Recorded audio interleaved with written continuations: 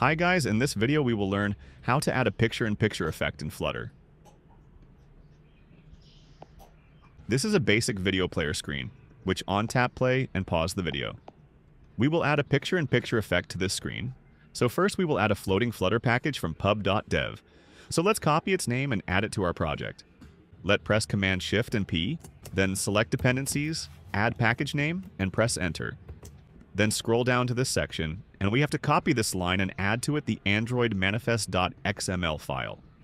Here, Android, app, src, and main, we have the Android manifest.xml file.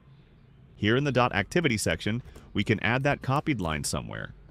Now we will add code for the picture-in-picture feature in the player file. So let's set the final floating variable for picture-in-picture feature. Then we would wrap the scaffold widget with the PiP switcher widget and replace child with child when disabled.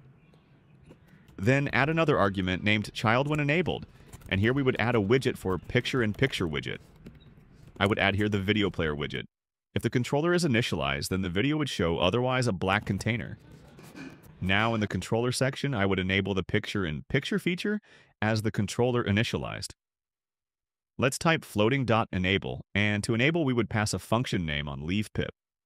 To onLeave PiP function, we would pass the aspect ratio. You can set the aspect ratio to horizontal, square, and vertical, and I would set it as vertical.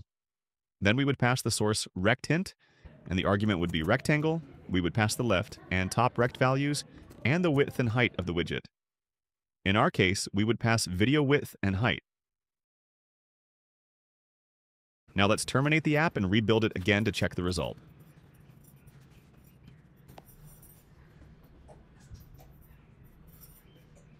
So this is the final result we would get.